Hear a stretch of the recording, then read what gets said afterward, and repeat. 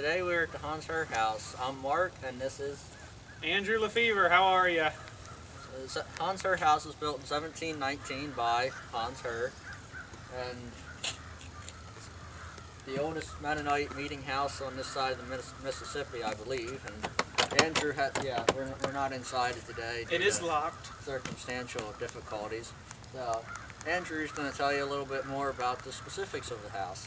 So, as you can see, you have your quality and luxury field stone they would have got out of the field or out of maybe a local quarry or stone spot they would have found. So they used what they had.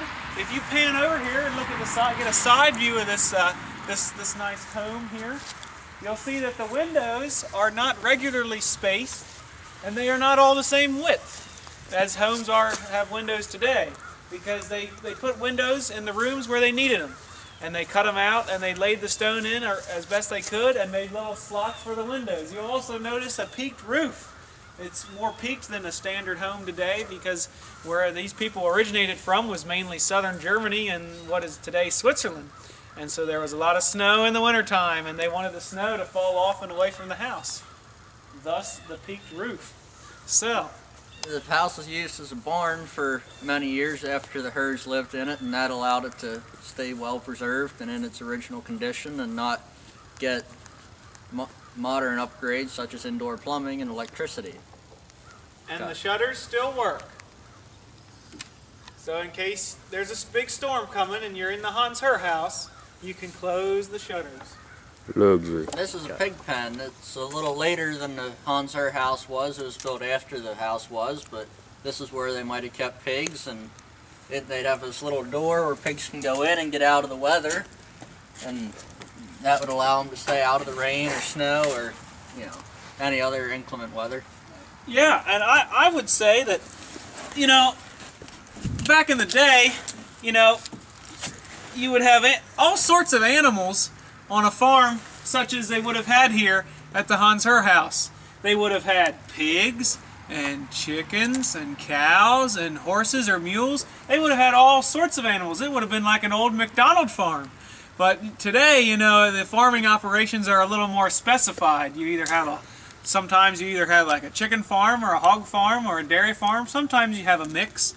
But back then, everybody had a few of each type of animal, and they would have done all their own butchering, and I think we'll talk about butchering and smoking a little later, won't we, Mark? Yeah, there's also a smokehouse on the premises. We'll get there later. So, yeah, this is a pig house years ago. Hello, we're here now at the millstones, isn't that right, Mark? That's right, Lefevre. These millstones, there's not a mill on the property, but they would have come out of mills from probably around the area. Mills are built shortly after the Mennonites came over in 1710. They needed a way to process their wheat to make flour, to make bread, and other food items. So, mills were a very important part of life in Lancaster County and in colonial America years ago. These are just some examples of the large stones that could have been in any number of mills scattered around Lancaster County years ago. And as Mark said, they started springing up a little after the first Mennonites and the first settlers came.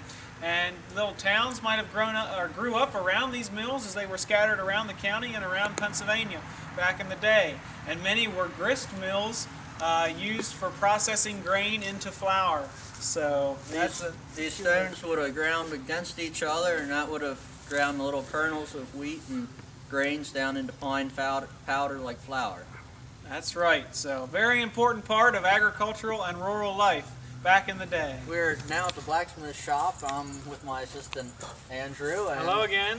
I'm Mark. You know, and the blacksmith shop was a very important part of colonial society. The blacksmith would make common farm tools such as hammers and axes and knives and other miscellaneous tools, and would make other things such as hooks and handles and things for doors and latches and things that you don't commonly need around the house.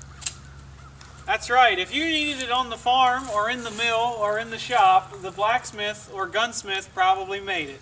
You know, they had their nice watering trough out here, so Farmer Bob down the road could hitch up his favorite mare and come on down with a spring wagon to the blacksmith shop, and the horse could get a drink of water while he goes in explains to the blacksmith that he needs a new pair of horseshoes for the horse, or he needs a new handle for a bucket of water, or whatever he may need. The blacksmith could fix him up mighty well, I imagine, and then they would go on their way. So these like mills could probably be found all over the place, probably, Mark, right? At each little community. I would think so. They were needed everywhere. That's right. So while this is not the original blacksmith shop on this location, it came from nearby in the northeast part of the Lancaster area. So beautiful afternoon at the Hans Herr house. This tractor would not have been found here when Hans Herr came over. It was a later invention for making farm work easier by eliminating the need for horses and as much manual labor. While they're very primitive, they were still easier to handle than horses. Now. And when Hans Herr and his sons and grandsons and great-grandsons would have been out in the field hard at work after they came here clearing timber or plowing the fields or bringing in the sheaves, when it was time for their noontime meal or when it was time for supper, you better believe that Mrs. Herr would ring the farm bell. Dinner time at the Hans Herr house. This is a replica smokehouse that would have been found on different locations around the county and across the country. While it's not original to the Hans Herr settlement, it was brought here to show people what a smokehouse would have been like. And inside there's racks that you can hang meat from and preserve that for the winter so you'd have meat to feed your family. So This is the smokehouse where you smoke stuff. That pretty well covers smokehouse.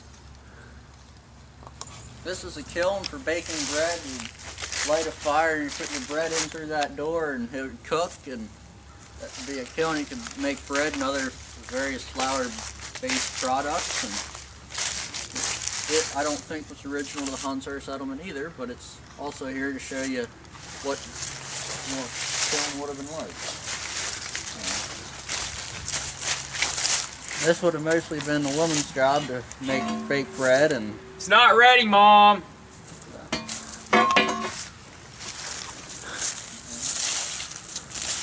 This is the outhouse.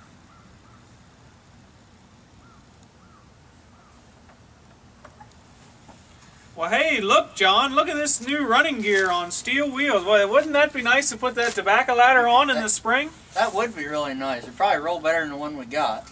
Probably would work a lot better, yeah. Wouldn't that stove be nice in the kitchen? I think Mom was saying something about it being a little inefficient. Yeah, I think it's getting a little, the draft is starting to go on that one. It's only $14.95. Boy, that's like a summer's savings there for, well, we could think about it. Maybe an early Christmas present before winter sets in. Excuse us. We're just taking care of a little business here at the Hans Herr outhouse. Got the luxury two-seater option, so it's for dual units. So we wanted to build the outhouse right. We were only going to do it once, so better do it right the first time. Stay a little warmer in the wintertime that way, I guess. I guess so. I don't know what the reasoning was. But yeah, well, we're just gonna get back to work here. Thank you. Thank you. We thank the Hans Herr house for allowing us to do the tour, and the public's welcome back anytime. We hope you learned something a little bit about local history. Very important to understand where we came from and how this community all got started. So this is a little bit about what everybody's heritage was like years ago, right here in your own backyard at the Hans Herr house. Again, I'm Andrew. And I'm Mark. Thanks, Andrew. Hey, you're quite welcome, Mark. And thanks to our cameraman, Donovan. And that'll do her. Yeah, thank you. That'll do her there.